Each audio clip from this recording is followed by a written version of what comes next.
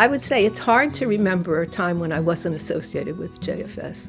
It's given me an opportunity to give something back to the town where I grew up, to be associated with an agency who does so much good for so many, to feel productive and have a sense of accomplishment in meeting challenges, and have the pleasure of knowing a group of remarkable people and calling them my friends. I look forward to working with all of you in the future, and I give my thanks to all of you and to each of you for enhancing my life. I'm so happy that we have the opportunity to recognize Fran Liechenstein. She's like an unsung hero of our community. Fran is regal, Fran is refined, Fran is wise. She's everybody's friend. She has a certain charm that puts people at ease. Everybody likes Fran. It was really an honor, to first of all watch her leadership, but just to work with her and become her friend. She's a very rare person. She's very distinguished, she's very classy, and she's very, very smart. But she's also very down to earth, and she has a terrific sense of humor. On one hand, Fran was one of the most caring people, very kind. Her smile said it all. She was so warm.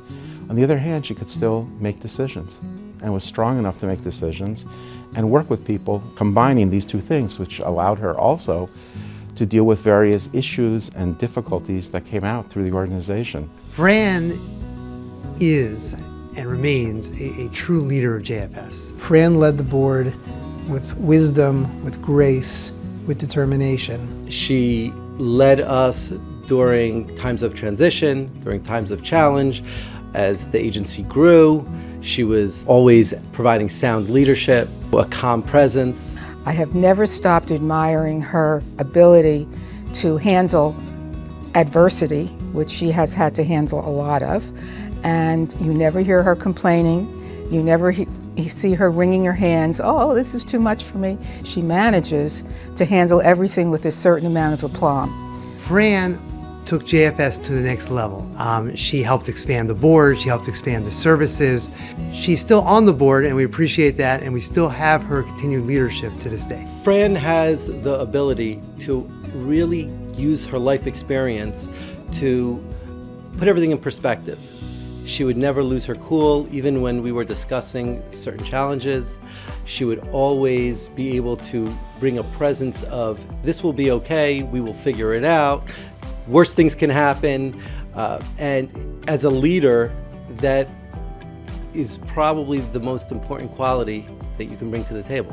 She's handled very difficult and challenging situations with wisdom and grace, and I think we're all indebted to Fran for the way she's handled and run JFS, and hopefully we'll be the beneficiaries of her involvement for many years to come. JFS has totally transformed itself under Fran's leadership, and we all owe her, everyone on the board, everyone at JFS, and everyone in the Passaic Clifton community owe Fran a tremendous debt of gratitude. She and Michael should have nachas from their children and their grandchildren in good health, and that they should continue their leadership of JFS and continue to have JFS be such a vital asset for our community.